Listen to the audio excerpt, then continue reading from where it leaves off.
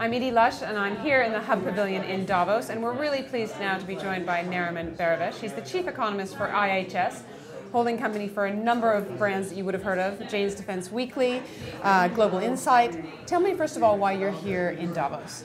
Well, in the end, we're here because we are a partner of the World Economic Forum, and we have actually organized a number of events for our clients. A lot of our clients are here. So it's a way for us to build our brand a little bit more, to work with our clients, to establish, continue to build on the dialogue we have with our clients, and also to interact with a lot of the other experts around the world. So there's a lot of sort of dimensions of our being here. I want to talk about the economy, because I know that this is something that you know a lot about. Speaking with somebody last night who was saying we're at a real inflection point.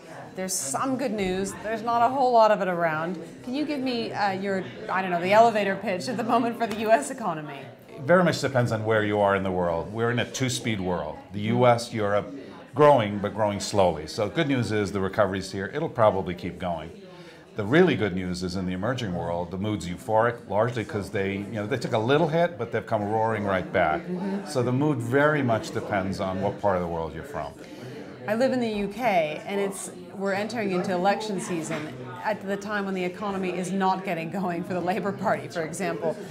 And it might be a bit of a problem. Do you think in this next election cycle, the economy is just not bouncing back as fast as politicians would like it to be? You're absolutely right. The UK economy was definitely one of the hardest hits.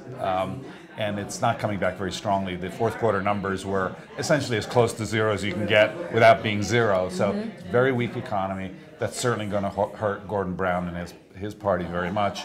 And so I think, yes, the economy is a serious problem in the UK. Less so perhaps in the US right now with that very strong fourth quarter number that we got. But yes, the UK is a mess is the only way to say it in terms of economics. Tell me a little bit about your feeling about inflation. There's a big debate about whether it's coming back or not to the United States Federal Reserve under a certain amount of scrutiny. How are you viewing the situation in terms of prices? We're not that worried about inflation, mostly because when you have unemployment rates of 10% or more, you have a lot of excess capacity. You're just not going to get inflation in this environment. So I would say inflation is 2 to 3 years away. There's one exception. Commodity prices, we could see some further rises in commodity prices because of the demand from places like China and so forth. So outside of commodities, the rest of sort of the components of inflation, nothing. So overall inflation, core inflation, however you want to look at it, it's not going to be a problem for at least 2 or 3 years.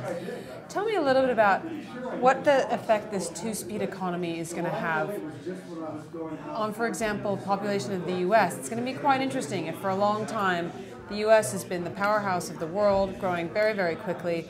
It's not happened. Growth isn't picking up. It is in the developing nations. It is on the countries supplying.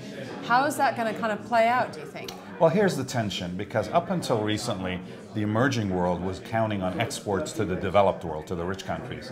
Well, that's not going to be there. So the pressure now is on these countries, China, India, and so forth, to develop their domestic economies.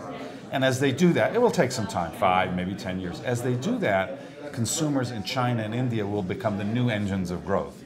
Unfortunately, it's not going to happen overnight. But that's the tension we're now seeing in the world economy.